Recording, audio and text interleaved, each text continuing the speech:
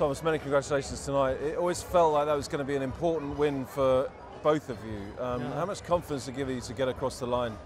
Yeah, I didn't start to play very well today. I was missing a lot of backhands, especially when I was defending. So after the first set, I could play more deep, and then that's make a lot of difference on the game.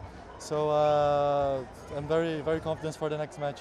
Yeah, you really gained a lot of momentum during the second set and right the way through the third set as well. I started playing very well third set.